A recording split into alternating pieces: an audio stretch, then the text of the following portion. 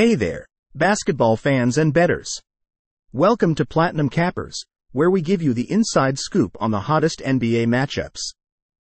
Today, we're taking a closer look at an exhilarating game set for this Saturday, November 18, 2023, between the Oklahoma City Thunder and the Golden State Warriors at the Chase Center.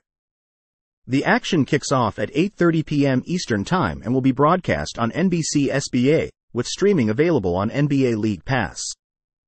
The Thunder, boasting an impressive 8-4 record, have been a force to reckon with this season. Averaging 117.5 points per game with a solid 49.3% field goal percentage and an impressive 39.5% accuracy from the three-point line, they've certainly been lighting up the scoreboard. Their free throw shooting is also notable, hitting 85.8% from the line. However, their average of 13.9 turnovers per game could be a chink in their armor. Defensively, their 8.7 steals and 5.9 blocks per game make them formidable opponents. The Warriors, with a 6-7 record, are on the hunt for a turnaround.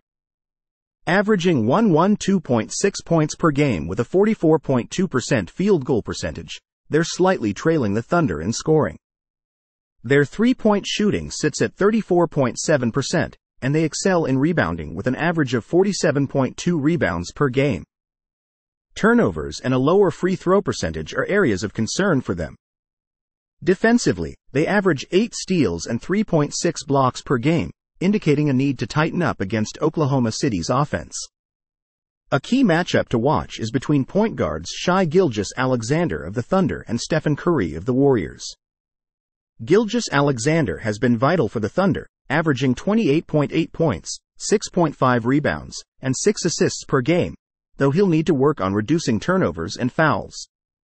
Curry continues to be a dominant force, scoring 30.7 points per game with 4.6 rebounds and 3.9 assists, but his 3.7 turnovers per game could be exploited by the Thunder. The odds currently favor the Oklahoma City Thunder with a money line of -182 and a total odds of 230.5, reflecting their advantage in offense and defense. However, the Thunder's past performances against the Warriors, especially in away games, might influence the outcome of this matchup. The Thunder have been strong against the spread in their last 7 games, with a 6-1 record overall and a 4-1 record in road games.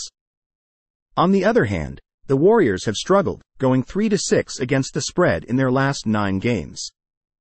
Their historical